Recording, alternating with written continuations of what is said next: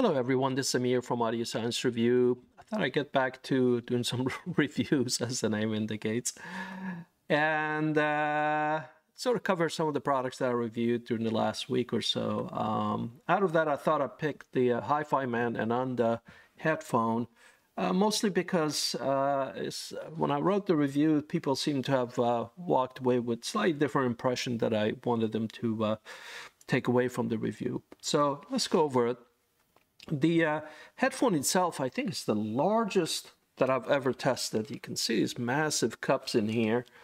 And when I try to mount this on my headphone fixture, I don't know if you can see in the front here, but it actually has a curve going inside. This is somebody's headphone, and maybe with use it deformed, I don't know.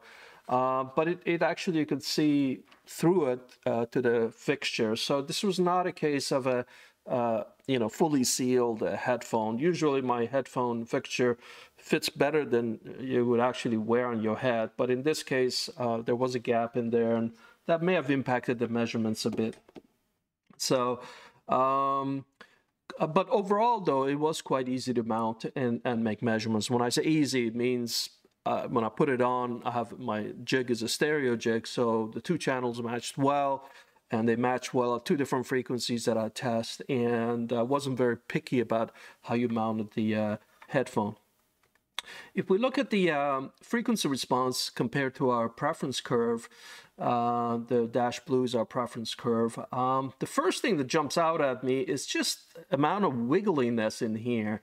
Many headphones I test, sorry, you couldn't see my mouse. Usually they're smooth in this sort of upper bass to lower treble or so. Not so here. There's just tons of variations, and even within the variations there are other variations. You can see the wiggliness is just quite high. So to me, it looks like this driver is not well behaved, that as you sweep it from one frequency to the other, like this region is kind of smooth, and then it starts to pick up all these dips. You can see this better in this group delay graph. The group delay is hard to interpret by itself as far as what the values mean, but generally you want to have an exponential decay going to zero here, and we see that there's just tons of messiness. Now, many headphones have some amount of messiness, especially in the middle, but this thing is just messy across the board. The only area that's not messy is this one area that was smooth. Everything else from low bass to, I don't know where you hang your hat on. Typically, this gets messy if you have more than one source of sound, meaning the two are out of phase with each other, and you get cancellations and additions, and the phase basically gets destroyed. When we measure speakers in the room, same thing happens. Sound bounces off the walls, changes its timing, they all combine together and really create a mess in there. Luckily, our ears aren't very sensitive, so we don't hear all these ups and downs, but it does indicate a driver that's just not comfortable producing a full range. My guess is that to make a driver this big, it's got some resonances and modal responses within that large driver that are just out of control on this thing. And their HE6 headphone did quite well in my testing, but this one I just feel like either interest of cost or just bigger is better was the #1 priority. Just objective measurement tends to indicate that it just has quite a bit of roughness in its response, literally and objectively. There is a bass droop in here, and this is where everybody got fixated over, but it's really between 20 and 30 hertz, and it could be because of the gap, as I mentioned. People went crazy thinking the whole thing must be no good, but it's a slight gap, and I mentioned that in the review that I actually tried to squeeze it and get that out of there, and it just made this curve worse. But since it's such a small region, it's really not material on that front. The other thing that was disappointing was this just level of distortion.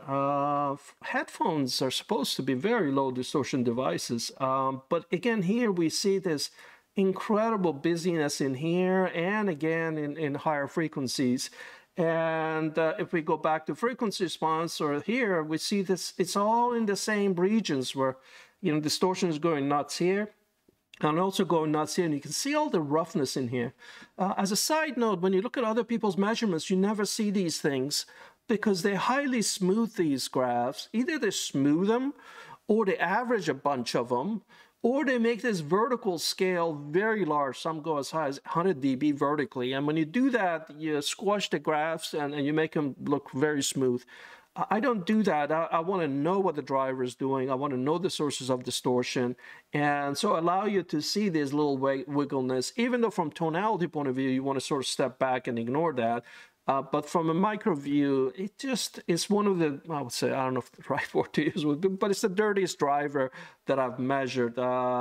Maybe the Abyss that I measured was just as bad, I don't know. That actually had more distortion than this one. But it's just not good. You know, headphones really need to be low distortion. They're moving tiny amount of air inside your ear, and they should be able to do that with very little distortion. Now, the green curve is at 114 dB SPL, so it's quite loud. But you know, but if you look at it, other headphones, they don't have these trends, and that's what these three steps show you: 94, 104, and 114. Is that how bad is distortion progressing? And we can see that these are really the problem areas, and we push the driver just a little bit more, the driver goes nuts. At the lowest level, even the 94 dB, which is to me is just average to slightly below average listening level, we see that it just struggles to stay below my reference of 40 dB, and at some frequencies it actually goes way past that. So to me, it's just not an acceptable performance on this thing. One advantage of this planar magnetic headphones is that they basically a trace on a piece of mylar, so it acts like a resistor, and so the impedance is flat, is basically resistive, so it's easy to drive, and the impedance is low, meaning that you need a lot of current to drive it, relatively speaking. The headphone itself is quite sensitive. It only needs 93 millivolts to produce this 94 dB SPL. You can see in this graph of, you know, where we are and some crazy stuff out here, like the Hifiman's HE6 at the other extreme requires 1250, and this one basically 100. So HE6 requires 12 times more power than this. So it's quite a bit more efficient. It's more efficient than the popular HD 650 from Sennheiser, about 3 times more efficient. So this you can power with, you know, even a standard phone or, you know, anything you have out there. It should not be very taxing on this thing. So I went ahead and did some listening tests, and I got to tell you, one of the advantages of these such big cups is that you get this really nice spatial quality. Spatial quality means not everything's sort of, you know, crammed in the middle of your head, but because of these cups and they sort of stand proud, you get a lot of the sound stage outside of your head, which with headphones I find that is critical. Otherwise, you get that terrible headphone sound that's quite a bit worse than the experience you get with speakers. So that effect comes across, and I think a lot of the positive reviews that you see out there is people mesmerized by that effect, and I can't deny the attractiveness of that effect. It's quite a beautiful effect, and I praise it when I find it, and this is right up there on that. But you know, I'm trying to just think past that and say, all right, how's the tonality, how's the overall sound? And I find that the frequency response basically told the truth, that everywhere that there was a hole, you needed to lift that up, and anywhere there are peaks, you want to pull those down. And in my case, I found it, you know, sounding somewhat bright, and so I pulled those, you know, resonances down in highs. And I gave it some sub-bass boost. This is where people argue. They say, well, if you had a perfect seal, then you wouldn't have shown the droop, and this wouldn't be necessary. My answer to them is, how on earth do you get something this big to fully seal around your face? I think it won't seal. Certainly in my case, it needed the sub-bass, so maybe with my face it didn't fit either on this thing. Once you have this equalization, it sounds quite good. So now you get tonally correct with this beautiful spatial effects, you know, combined together. But as I listened to it longer and longer, there was this sense of fidelity that was missing. And this is purely subjective, and it may be totally nonsense from objective point of view. But, you know, the listening tests are the listening tests. I'm sharing with you what I found. Usually when I have spectacular headphones, I continue to listen to them well past the review. I almost don't want to put them down to go take pictures on this thing. But I found that, you know, on days I just, you know, once I turned the level down and I was just listening to it while I was working, I didn't enjoy it. I took them off, and that was that. So on this thing. So I'd say, clearly they focused on the psychoacoustic effect of having massive drivers, basically two little speakers hanging from each side of your ear. And I think that's clever, and I think it works. It's $1,000 headphone, so you get a bit of magic there. Outside of that, I really think, unless the company can prove to me otherwise, that there's a pure driver that is tasked with producing 20 to 20,000 without doing weird things in between and build up modal resonances in different parts of the driver. It doesn't seem like they've ironed out all the kinks there, pun intended.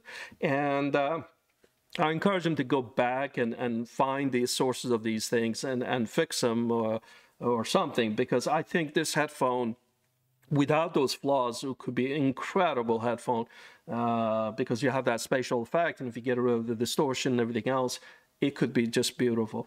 A lot of people have come out after the review and said, oh, it sounds wonderful. I've compared it with a bunch of other headphones. I know all about headphones, and it sounds great. I can't tell you that you're not enjoying it that way, because again, the spatial effects are quite good. Without EQ is actually acceptable. There's some headphones without EQ, I just can't listen to them at all. This one's fine, but with EQ it gets a lot better. I've encouraged people to go plug in these bands. It's 7 bands, which I don't like. I usually think a headphone should need 2 or 3 filters, and that should be it. To need this many to make it acceptable is not good. But if you have the Ananda, I highly encourage you to go ahead and try this EQ and post your, what you think in the comments. Know that I'm not going to try to argue with you if you say you love it and it's the best thing you've heard. I've heard it, and I know people who like it. My job is to, be critical enough to find differentiation between headphones. And I tell you, there's a difference between 2 headphones where one of them follows the exact same tonality but doesn't have all this chewed up stuff. There's no question that all these chewed up variations are impacting the music you're hearing. You can't say that, well, that stuff doesn't exist.